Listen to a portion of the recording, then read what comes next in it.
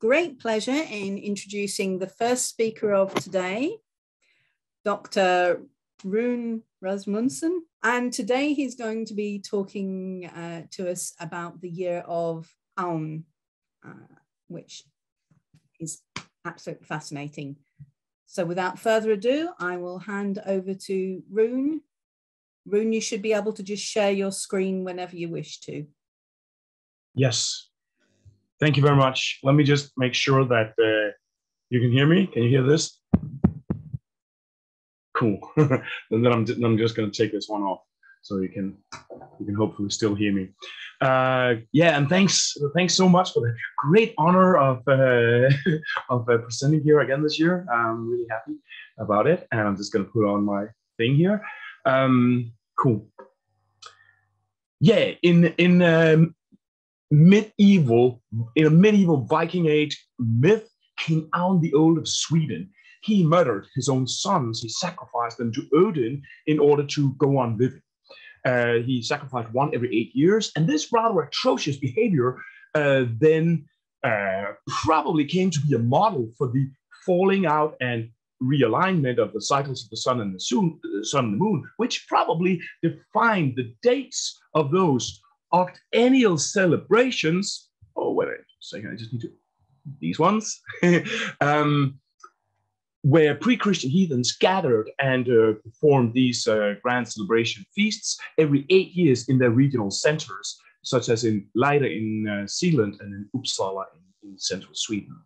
And Vikings, then being Vikings, decided to actually ritually mirror King Aun's rather atrocious behavior with their own rather atrocious human sacrifices at those octennial celebrations that King Aun's mythic infanticide sort of mapped out on time, right?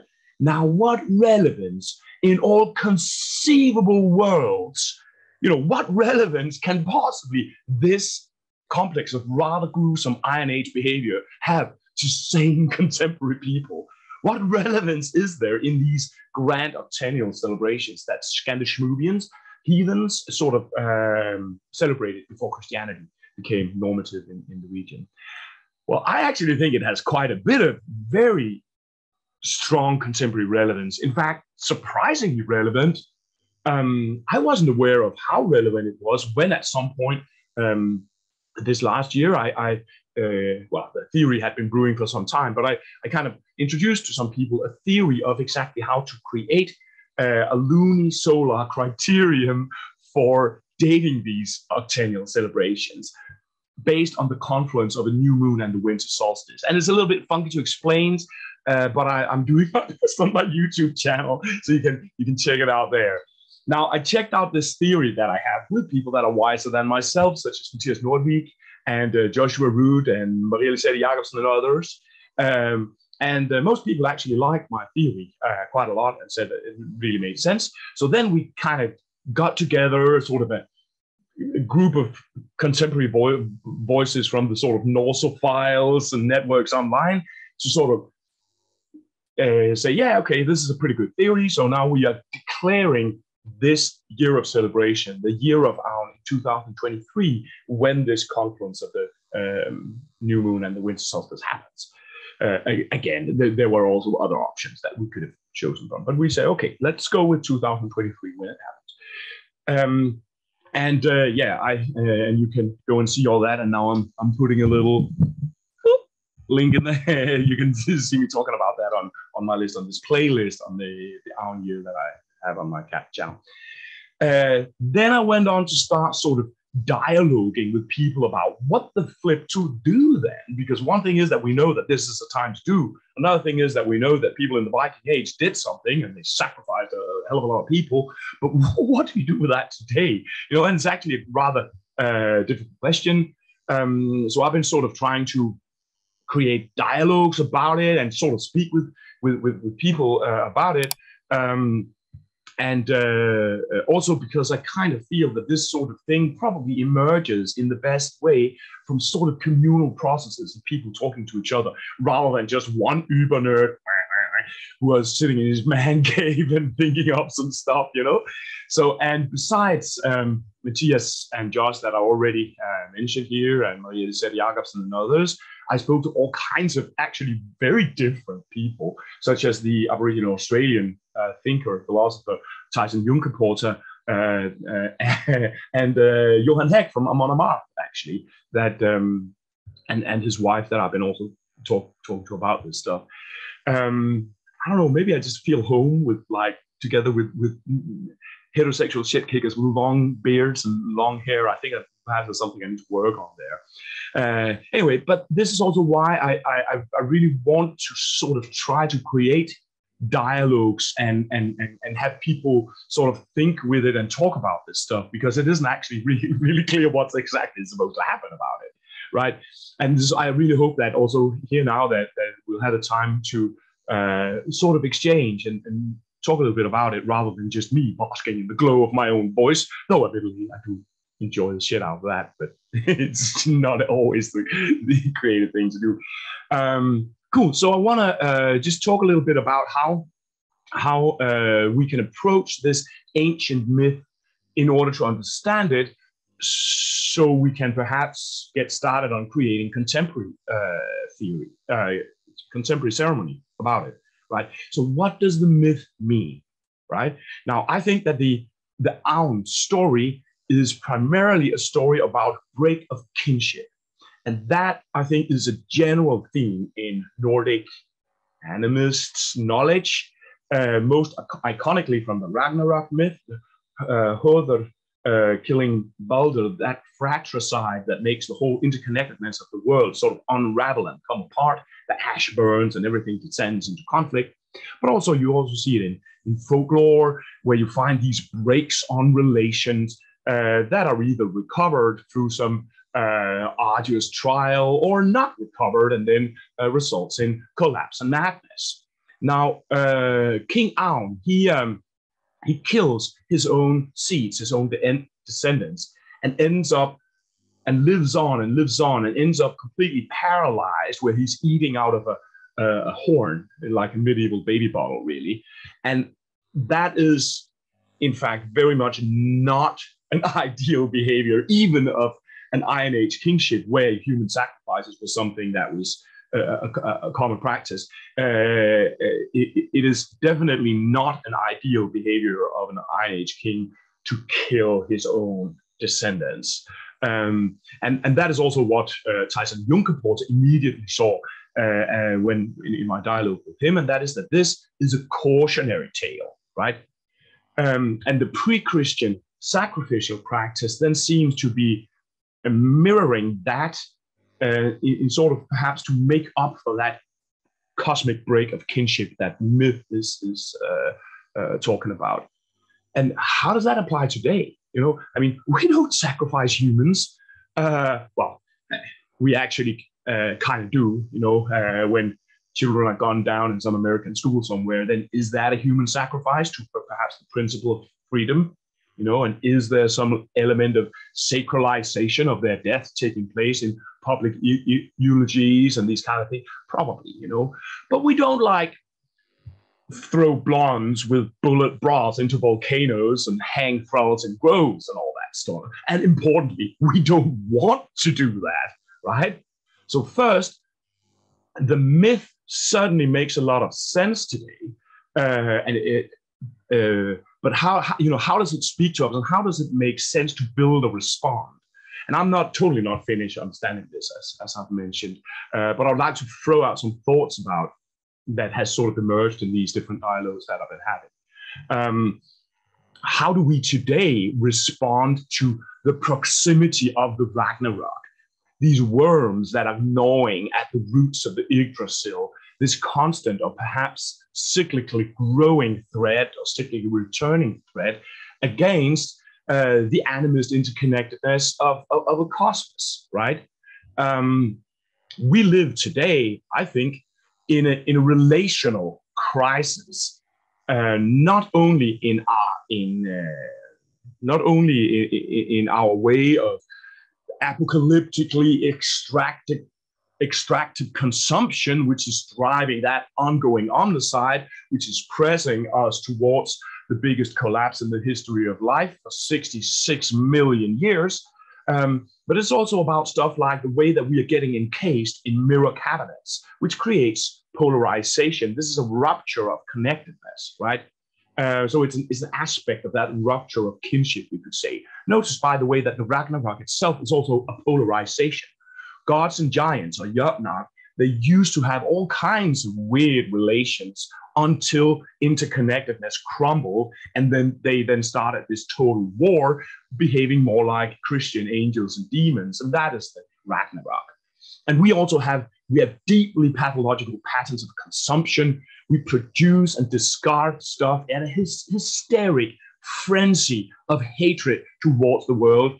And we encase ourselves in this hyper availability of impulse satisfaction. Any imaginable addiction that you can possibly have, there will be an availability of having it satisfied all the time. It's that ounce baby bottle which is there all the time and which is reducing us to these sort of paralyzed state. We are Aun lying on his bed with this baby bottle while his descendants, the life of our descendants, are being sacrificed in order for us to uphold our state of synthetic consumer comfort. We are the worst imaginable ancestors. Relation is being ruptured and lost in so many ways in our time.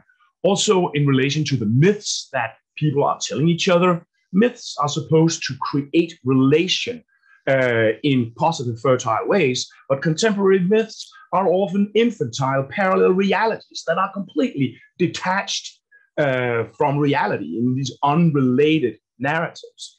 So we are Aun and by the way, this thing here. No, I'm getting back. Well, yeah, I'll get back to that.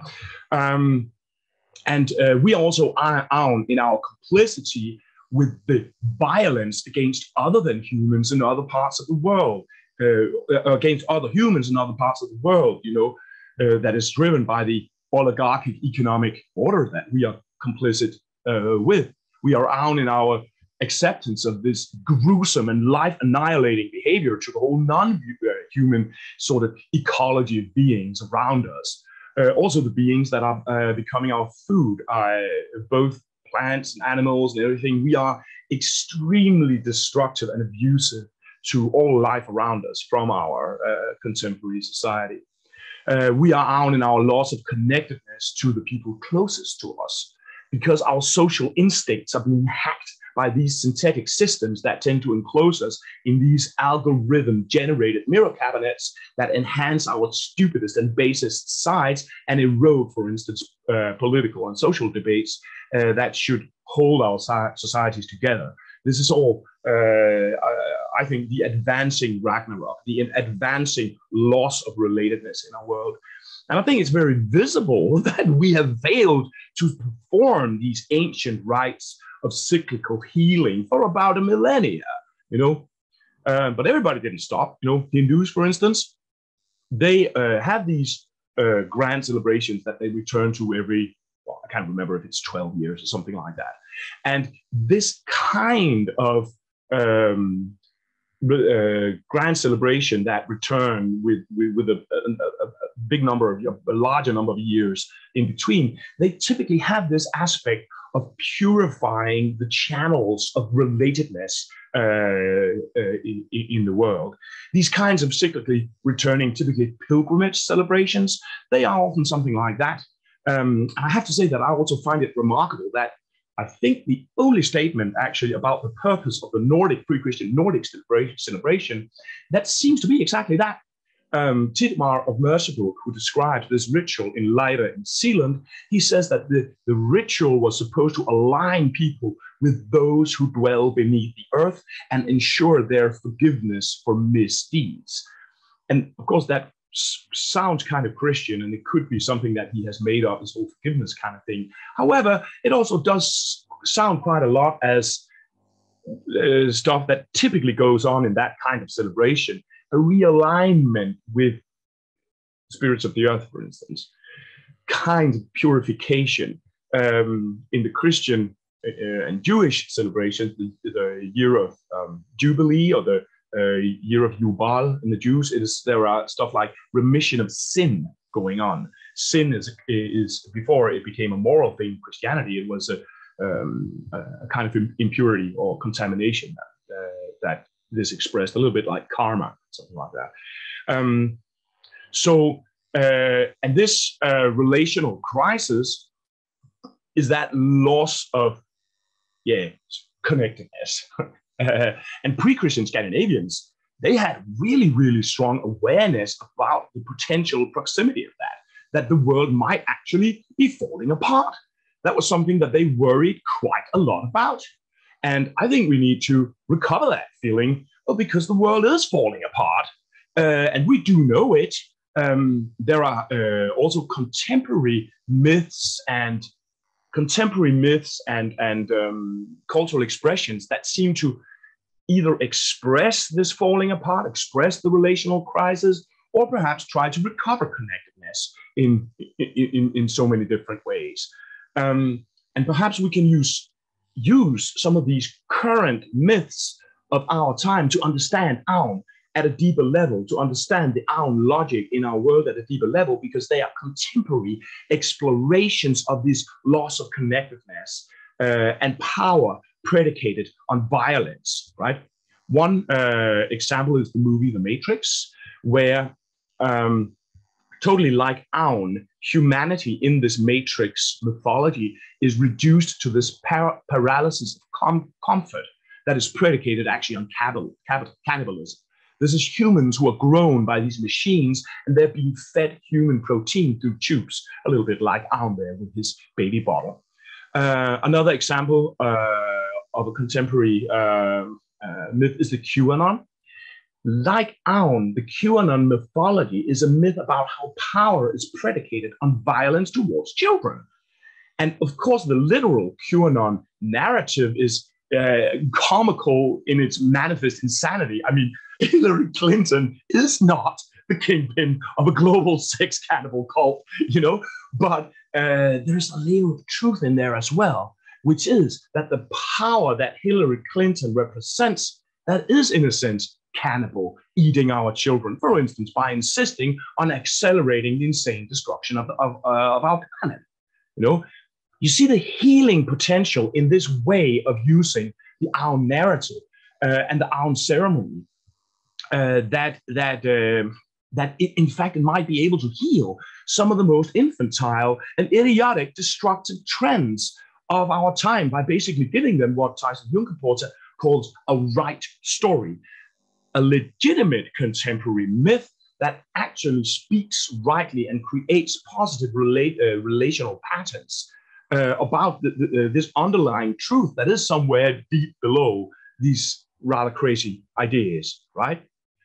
So instead of also the deeply comical idea of, for instance, Donald Trump as a savior, I think that the Aum complex has a potential to perhaps teach people in that way how we are Aum. We are that worst imaginable ancestor eating our own children. And we should, consider how to stop doing that, I think, by the way, that this kind of healing potential is something, part of the reason that media and elites sometimes tend to reproduce imagery of North European traditional knowledge as in part dangerous and in part as infantile silliness. And I'm not saying that there isn't a deeply problematic interface between, for instance, heathendom and fascism. There is an interface. However, when the global media chooses this clownish figure here as an exotifying image of, hold on to something, an evangelist revival movement. Global media chose that as the icon of an evangelist revival movement. Then it just seems to me that the global media just loves this interface between North European traditional religiosity and deplorable stuff a little bit too much. There were probably other images available. But this is a bit of a sidetrack. But there are very strong tendencies in our time, I think, to reproduce this cultural marginalization of North European traditional knowledge, which is sort of it's an other side to the fact that there also actually is a connection. Anyway, there are these this mining of our traditional heritage going on. Cool. So how to bring this whole thing and these whole complex of thoughts and stuff, how to bring that into concrete ceremony.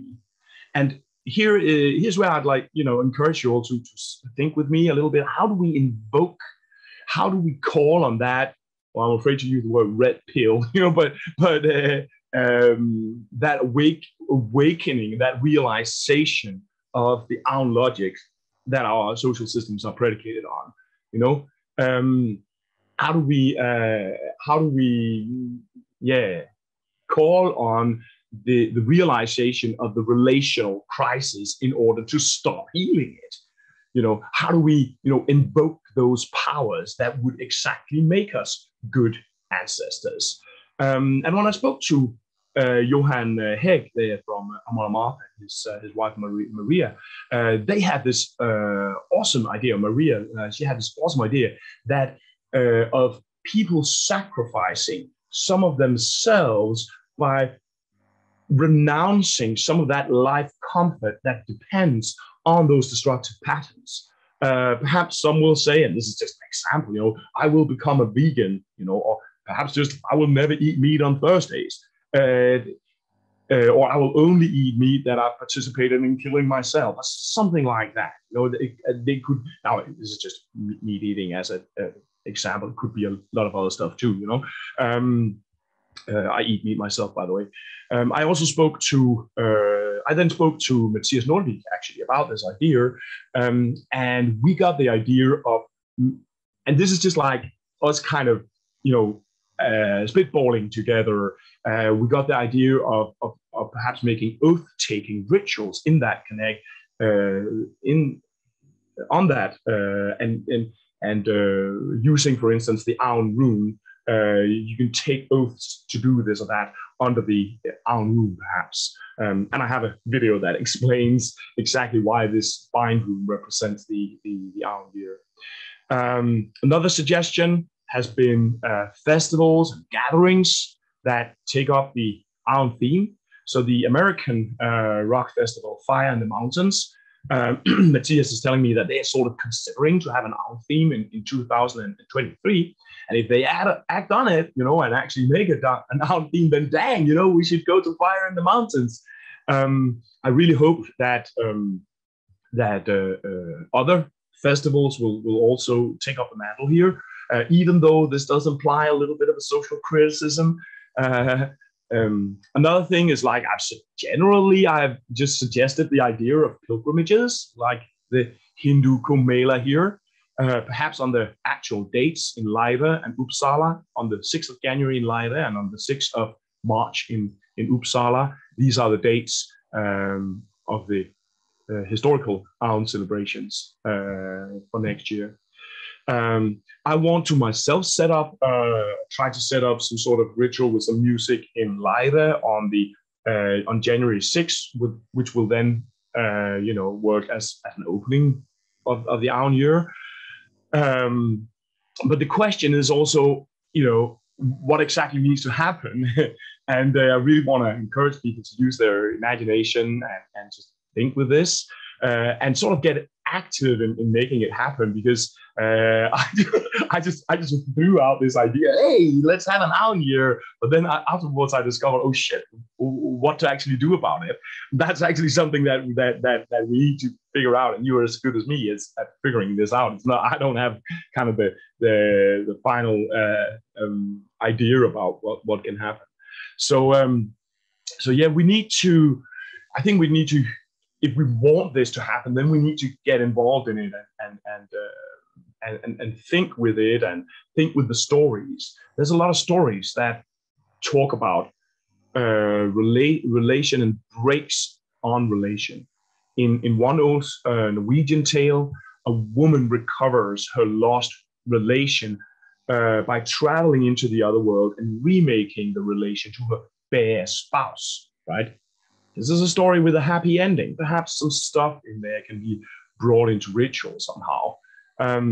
In a Danish story, a woman heals her relation to this monstrous prince by taking him through actually some sort of masochist bedchamber torture, where she's gradually unveiling her naked body and then forcing him to shed his serpent hides. And then she ends up whipping him into a bleeding lump of meat, and then she can marry. He becomes available to become a human. And I think it's a really powerful ritual sort of suggestion in there, actually.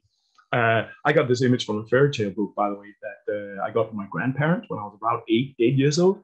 But funnily enough, I've tried to share it on Facebook in groups with the self-designated witches. I thought this initiatory female sexual power, it had to be their thing, but I actually found it controversial, which is also a little bit of a weird sign of our times, that I don't really know how to make out of it. You know, that my sweet and church-going grandparents would give an 8-year-old something that is basically so witch-like that people who fancy themselves witches actually find it offensively sexual.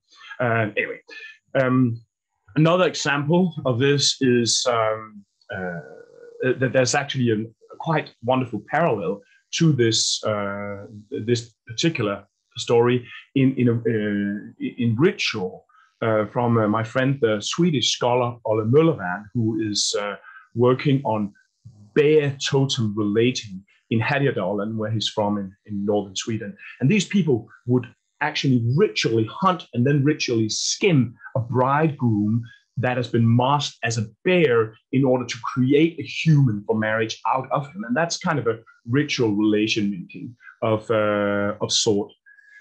So perhaps, you know, people can work with stuff like that and pull out, you know, useful stuff, you know. So yeah, this is just my thoughts. I hope it was made sense and was coherent. And I would like to just hear if you guys want to come with some input, or what you basically think about this whole crazy thing, how to ritualize, how to bring a contemporary, meaningful calling on healing of our relational crisis through this Aun celebration. Cool. That was what I had. Thanks a lot. And yeah, as I said, I think it would be really cool if we could have a little bit of dialogue about it. Thank you, Rune. That was fascinating. So, people, do we have some questions for Rune? Yes.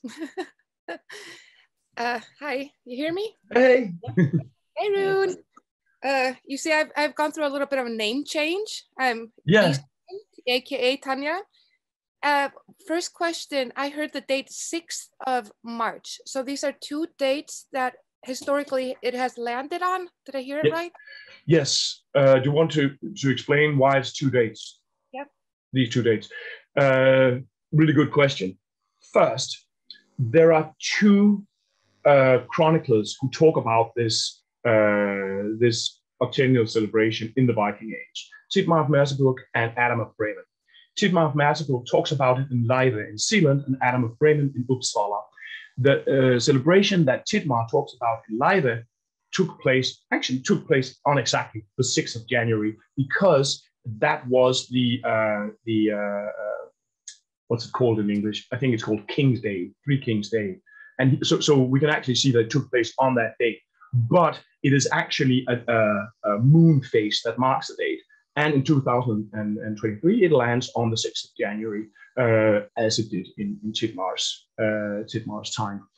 But the celebration in Sweden was described by Adam of Bremen was somewhat later in the spring. It was around the time of the vernal equinox.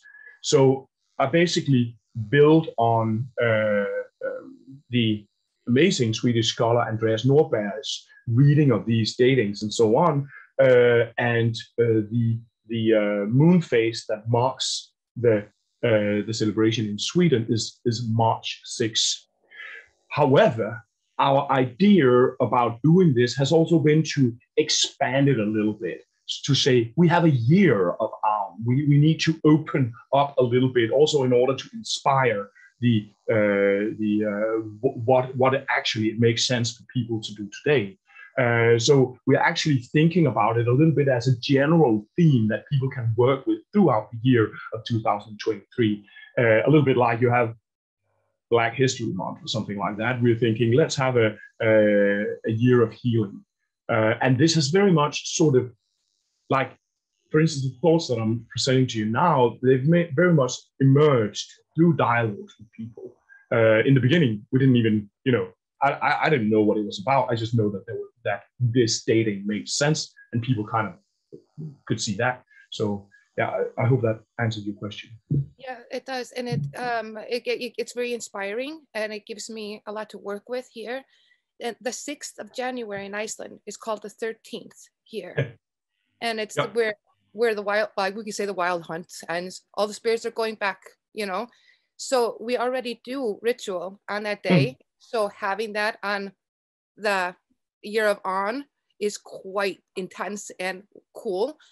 And also I get some leeway to think about what do we want to work with the fall where we usually do big sacrifices. But this is in regards to relation, connection, a long oath, like a commitment, 8 years. I think this is very important for, it can be very important for humans today to give back, to get that balance back. And my plan is to, because some of the sacrifices I have here, it's pretty close, it's not public, especially during COVID years, but opening it up and giving the people an opportunity to step in. That is where I'm working from right now. And thank you so much for this talk. It's very inspirational and clarifying these dates. And I will definitely utilize the year.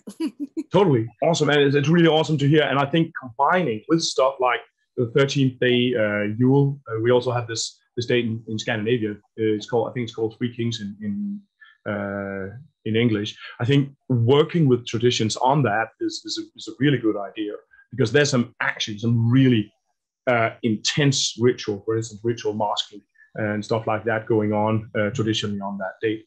And it just so happens in 2023 that the heathen Yule, the Yule moon, falls on that date, and that's why it falls close to the winter solstice. So yeah. Goosebumps. That gives me goosebumps. We have the masking and the bonfires anyway, so we'll just amp it up. Yeah, exactly. Thank you so much. Rune. You're welcome. I have a hand up from Karina Backstrom. Karina? Yes, good afternoon, Rune, and thank you so much for speaking for us. And I had so many thoughts when you were talking. My understanding from what you were saying is that we need to take this year and try to do some healing of the earth. I think that was your general idea, but I've also been thinking, it just seems like it might also be a good year. I'm seeing so many people jumping on next year as the on year and beginning to talk about it. And I think that in our communities, I think that's largely happening because of you. I noticed this year that foreign said sparage, I could be wrong on this, but it seems to me, from what I understand, that over maybe the last year or so, they've adopted your way of dating calendars and stuff. And it seems like a lot of organizations are starting to do that. And it just seems to me that healing the earth in 1 year, if that's what we're talking about, I think we should all try to do that, but it's also a very, very big, that's a pretty, I'm not saying it's grandiose. I'm not sure we can do it in a year, but healing heathenry though, I think that since everybody is beginning to get excited about on year, and I think that you've had a lot to do with that, I think that is also a very, very valid and worthy goal for this year. And another thing is that there's a few women in here that also moderate other Facebook groups and that sort of thing and seem to have some influence. And I'm thinking that we all need to maybe try to work together a little bit and get messages out a little bit more in a more, not organized fashion exactly, but just kind of working together and maybe establishing some goals that we can all help each other out. And there was one last thing. I'm just gonna spit this out really quick. You know, I have a different idea about Anya and On. And I could be totally wrong, but my reading of the story is that the sacrifices were okay at first because the king did these terrible, terrible's not the right word, but he did these very deep sacrifices of something very, very important to him to keep his relationship with the land and to keep his kingship because things were going well. And then he got kind of greedy and got selfish at the end. And that's when he got really sick and was laying in bed crapping on himself and stuff. And that's kind of my interpretation of On and the On stories, that making a sacrifice for the greater good, the gods might help us out. But when we're doing it just to be selfish, it's not going to work anymore. But I'm just throwing that out there. Thanks so much for speaking for us. We all really appreciate it. Thanks a lot for this. I totally think like stuff like the last thing you said about these the sacrifice. I think that, well, I mainly read it as a cautionary tale. However, I think it's really important that these kind of myths keep their multiple meanings, that you can read multiple meanings into them. Like I try to, read the Aun myth from the perspective of the Matrix mythology, right? And that kind of creativity and is, I think, really important in doing it. I also think your idea of connecting between heathen groups and stuff like that, I think is a really good idea. My personal inclination goes actually to look out of, for instance, heathenry, but that's just my thing. For me, the perfect thing would be if the Glastonbury Festival would make an Aun theme in 2023, right? Because then it moves out of sort of those mirror cabinets and enclosed spaces where, for instance, people are working to recover Nordic religion. But that's just my inclination. And I think that this particular thing, I think it has a bit of a potential to become sort of a general thing, something that you don't necessarily have to be super heathen in order to appreciate, that the impulse, right? And I also think that healing the world in 2023, we're probably not going to succeed, but we can call on that healing. We can call on that healing, and we can, and I think that is also super important, yeah. Oh, now I'm just going into the dialogue as if I was being asked something. Maybe people should link a little bit more so I don't speak too much. Thank you, Rune. We have another hand up. Jess. Hi, Rune. I was wondering, I totally am with you on this idea of like mirror cabinets and people having their own really, their own reality that's very separate from our collective reality. And I'm wondering if you came across any myths or rituals or charms around helping to break this kind of, this really powerful spell of delusion, this idea that the earth can be sick and in peril, and we can be fine if we just switch to electric cars. Like, how do we break this wider spell of delusion that feeds the loneliness that so many people do? I know that's a big question, but I was just wondering if in your research you came across anything like that. No. I think that when you encounter people who are, for instance, encased in really delusional shit, which you sometimes do, I have experienced that it is functional to, and it's a difficult question. Sometimes it's a little bit like when to cancel and when not to cancel, right? But sometimes it can actually work to make social space available for these people and enter into dialogue with them. Sometimes probably totally not. In generally, you can't save people, but some people actually want to move, and some people even perhaps want to be saved hallelujah. But also, I think with regards to the wider patterns of healing, well, as you can hear, I'm a pretty idiosyncratic person myself. Like, yeah, consumerism is evil. But I think actually in some ways it's a part of it is probably also to step out of our preconceived ideas of how what the healing is necessarily going to look like. I know this might be controversial. I don't have a strong opinion about it myself, but I know very, very knowledgeable eco-activist debaters who strongly believe that we should all go nuclear power as soon as possible because, well, reasons. I'm not. I was a bit surprised when I heard that idea the first time. I know there's a lot of people who strongly do not believe that. But I think that's at least some level of sort of being prepared to listen to stuff like that, stuff that might, really rub, my own idiosyncrasies the wrong way, is probably important. And this also has to do with stuff like, I think, nostalgia and ideas of the past as necessarily ideal. I think stuff like, for instance, Nordic Animism, really important that it doesn't become this sort of nostalgic thing where we're kind of worshipping an age where people had, folk costumes and played violins all the time, this kind of thing, but that it sort of becomes something that actually fits our spaces, which in many of our cases are urban spaces. Also know very knowledgeable people about when it comes to stuff like sustainability, who says, well, all human beings should just move into cities as soon as possible. That will give some space for biodiversity. If we all move to the countryside and start growing cabbage, as most of us dream about doing, myself included, then there won't be a butterfly left on the planet, because everywhere there will be an ecologic cabbage farmer.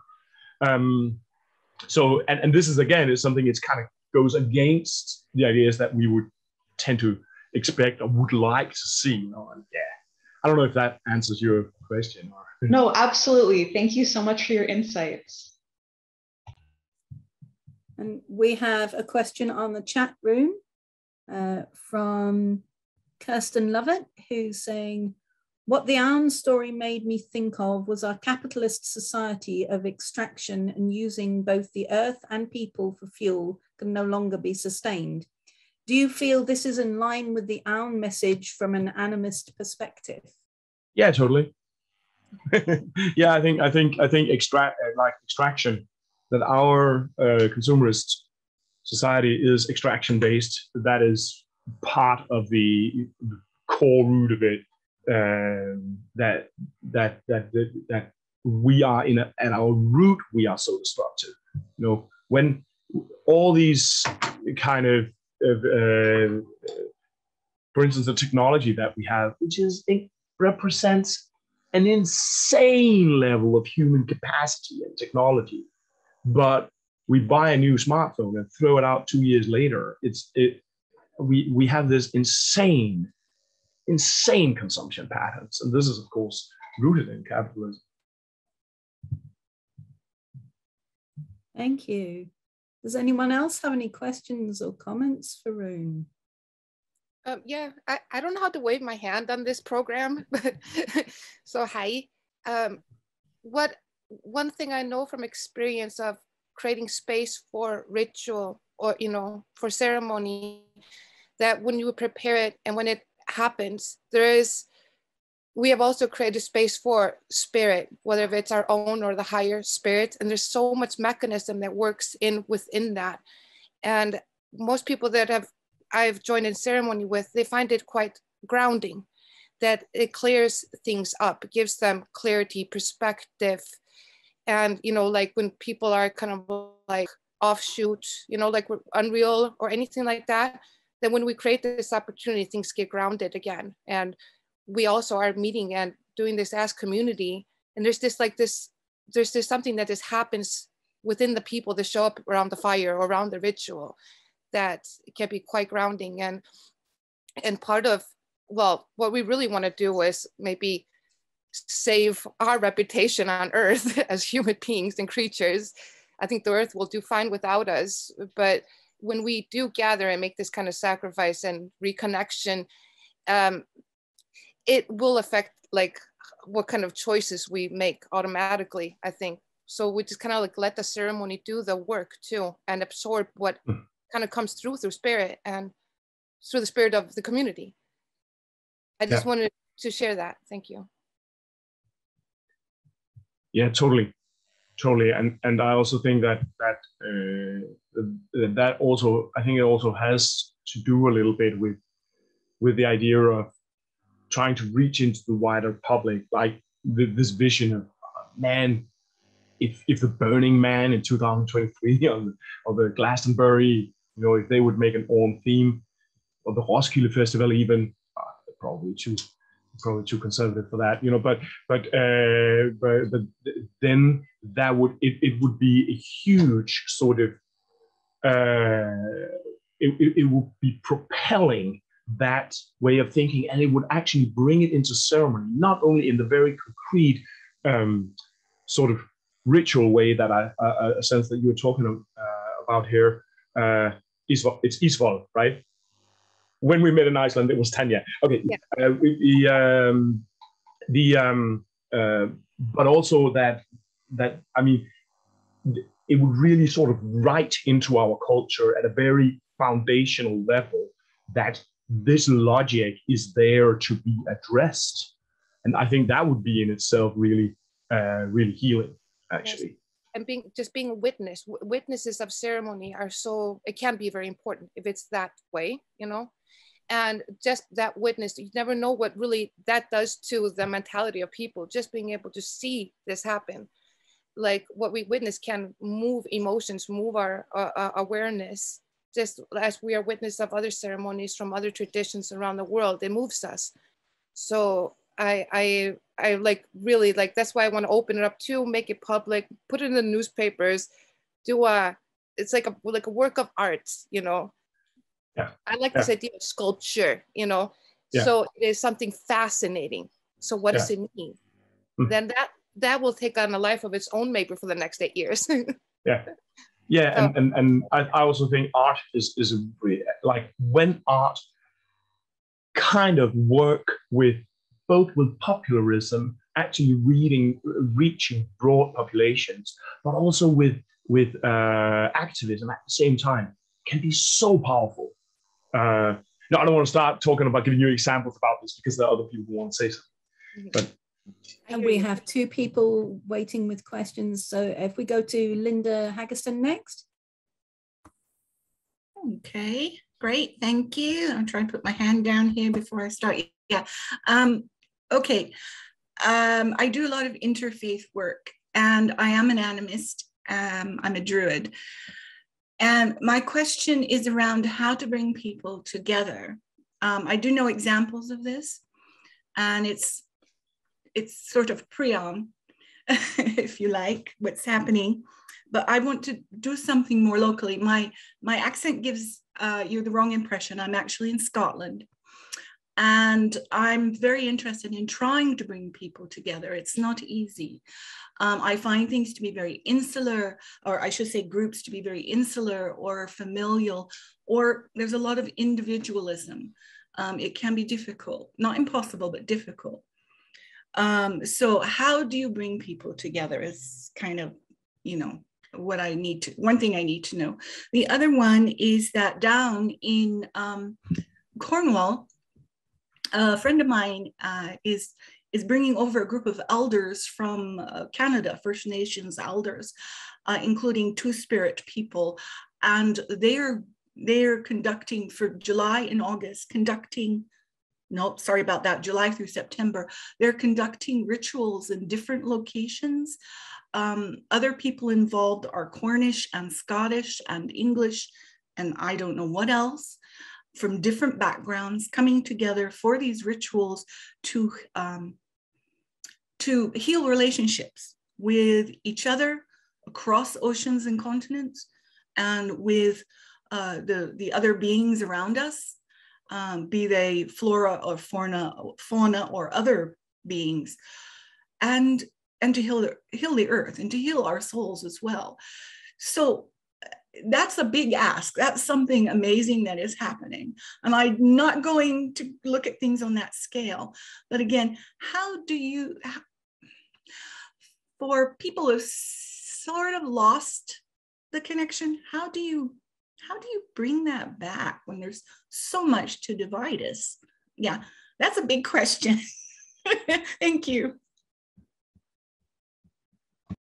Let me just have one clarification. When you're talking about bringing people together in Scotland, and you mentioned that you are into Druidry, are you talking about, for instance, people like Celtic oriented and Germanic oriented pagans, heathens? Is that the kind of people you're talking about bringing together? It doesn't necessarily have to be from one particular group, although I think that's a good start. To bring groups of pagans together, groups of Druids together, but it could be interfaith groupings as well. Cool. Well, I don't have a final answer to that question, but it's really important. It's really bloody important. And I think when we talk about different groups of say traditional religiosities, for instance, in Northern Europe, I think it's important to start thinking it actually kind of trans-ethnically, because at least if you think with animism, because animism is about relating to space and the features of those spaces. And you can see this, for instance, in Scandinavia, when in Ole Møllevan's area there in Härjedalen in Sweden, bear is an important relation.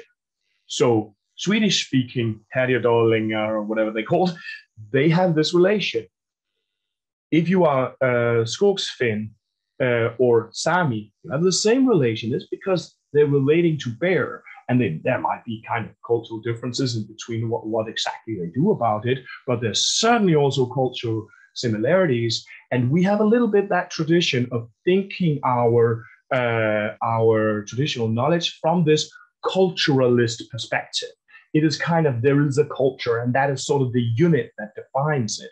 But I think we need to move into more of a mode of thinking it from a more relational perspective. It's about, there is perhaps a culturalist aspect. We're bringing some culture with us. So if we're living in Arizona today as a diaspora Eurocentral, we have some baggage with us. But the important part is also to look at the relation to specific landscapes. So I would say, like, if you have a place like Scotland that has both Celtic and Germanic and Nordic also kind of traditions that have sort of gone into that kettle in order to produce the people there, I would say this is a way of relating to landscape, and it's documented from kind of a specific corner in Northern Europe. But if it is a way of relating to landscape, and it's a way of relating to the shifting cycles of light and how they align and realign. So I think it should, in that sense, it ought to make sense in all of the Northern Hemisphere. And let me just say about the initiative that you were talking about of bringing over Indigenous elders to, was it England, to do some healing ceremonies there? Cornwall, yeah. Cornwall, yeah. Sorry to Cornish people there. I think that's awesome. And I think that stuff like that, if stuff like that could be merged in with our ritual or our narrative, I think it would be perfect. There's a Native American activist, eco-activist called Winona LaDuke, who wrote a book with a wonderful title or wonderful subtitles, The Windigo Slayers. I'm not sure I'm pronouncing the Anishinaabe right here, but Windigo is some sort of vampire being. So she's talking about being an eco-activist as being a Windigo slayer, vampire slayer, you know, and she's talking about this age of the Windigo, people who are sucking the life out of the world, basically. And that aligns so incredibly well with the myth and narrative of the Arnold logic. And I think that working these things together, working lines between these things, would be a really, really productive thing. Also because it sort of points towards wider public. You know, it would be something that would be interesting for the wider public, and it would move this idea of relating people, for instance, across oceans. It would bring it into the actual cultural level, where it's not just us being like pastel colored white people who are sitting and sort of idealizing of going, wow, about how cool it is to be a Native American, but it would actually create a relation. You know, it would actually bring that relation into being. I would actually, if you want to give me contact with these people, I would like to perhaps write them or something like that and just pitch it. But also, if you have contact with them, you're welcome to do yourself. I just want to shoot that out there. Thanks. Karina has got her hand up. Karina, I know that we've got like a minute. Yeah, super quick. I just would like to have like some kind of central place, maybe here at HWU, where we could check in from time to time about this. Maybe work a little bit. Like I'd like to know what I'd like to do some stuff in my local area with newspapers and I, you know, friends that do music and stuff like that. But I'm just kind of wondering if there'd be a place that I could kind of check in to figure out what the message is I would be trying to get across. And also maybe like a little cheerleading so that we don't feel like we're just kind of individuals out in the dark, shouting out in the dark. It would be kind of nice. But anyway, that was my only point. Thanks everybody. Cool. Yeah, I actually at some point made a Facebook group about it, but I forgot the fact that many heathens are very dysfunctional in communicating with each other. So people started fighting immediately, and I actually closed it down because I wasn't really sure if it would basically be destructive to have it open. but I think that is a really good idea to have context about this. And let me mention another thing, by the way. Now, I mentioned Leida and Uppsala here. That's just two places that I meant. The foundational idea is that people congregate at regional centers. So if you are in North America or in Britain, there will be regional centers of importance over there where it will make sense to congregate, or even new regional centers can emerge. But yeah, I think I should probably stop talking now. Somebody else is. Thank you so much, Rune. It's been fascinating. Thanks. And obviously, every big journey starts with a single step. So let's all hope that we can start making those individual steps, whatever they are, to making next year extra special, focusing on our relationships and healing things where we can. And I'm sure there'll be more discussion in a lot of different areas. Thank you very much. My name is Rune Hjarnø Rasmussen. The work that I'm sharing with you on this channel focuses on recovering Euro-traditional animist knowledge. This is the fruit of a life of study and research all over the world, and I hold a doctorate from the oldest university in the Nordic region, but I'm choosing to popularize rather than to focus on academic publication. Conventional institutions, however, have yet to warm up properly to my perspective. So if you appreciate what I do, then please do consider that I also need to feed my family. For the price of less than 1 beer per month, you can become a Patreon supporter, or you can head over to my web shop and enter into exchange relation with me. You can also give single donations to my PayPal account, or if you have contact with someone that might help me project this incredibly important perspective to the world, then do drop me a PM. And remember also to clickety-click and subscribe, follow, share, comment and all that. Thank you very much.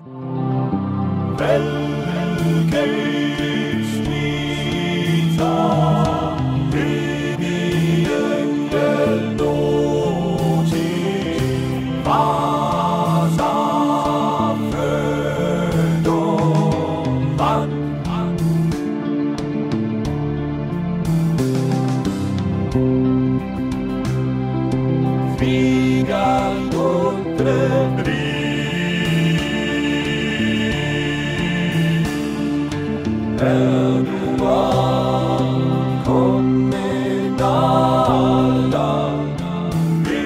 da da.